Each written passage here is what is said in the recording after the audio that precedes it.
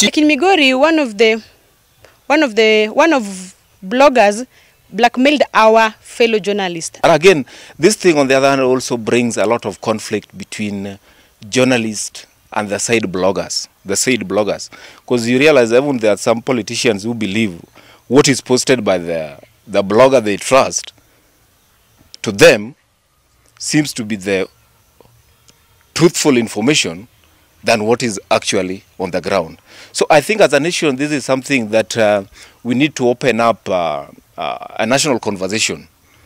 The threat that blogging impose on journalism as a career and as a representative of the common man.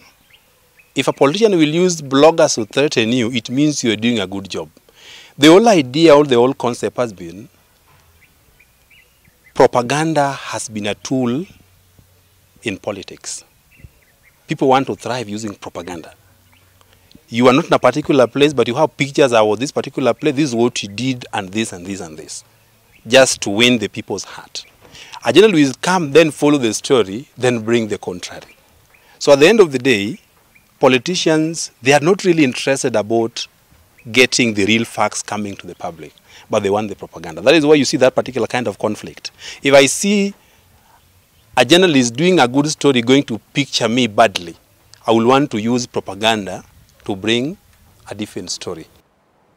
Now